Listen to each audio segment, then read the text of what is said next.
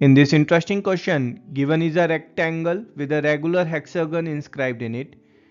This yellow shaded region is 5 cm square and this brown shaded region is 6 cm square.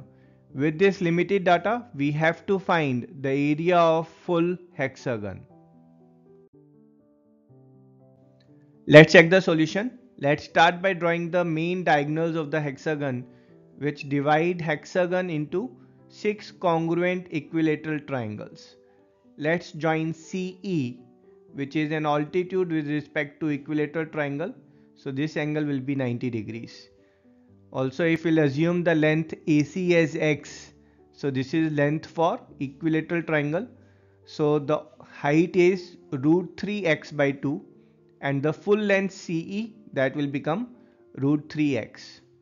Also, altitude divides equilateral triangle into congruent figures. So if area of full equilateral triangle is 2a, then this area will be a, this will be a, and this will also be a.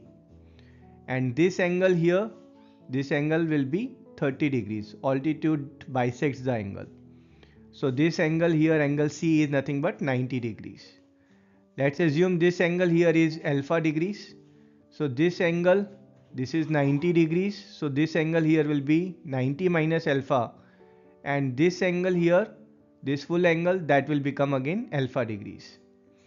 So we can say that triangle CDE and this triangle ABC, these are similar by angle similarity.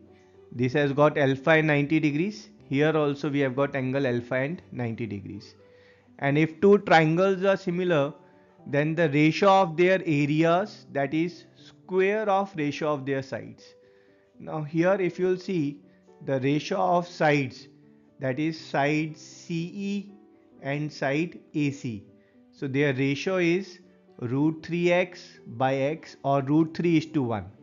So area ratio is root 3 is to 1 square, or which is 3 is to 1. So area of this yellow triangle and area of this red triangle, their ratio is 3 is to 1. So red triangle area is nothing but 6 plus 2a and yellow is 5. So we get 6 upon 6 plus 2a upon 5 is 3 is to 1.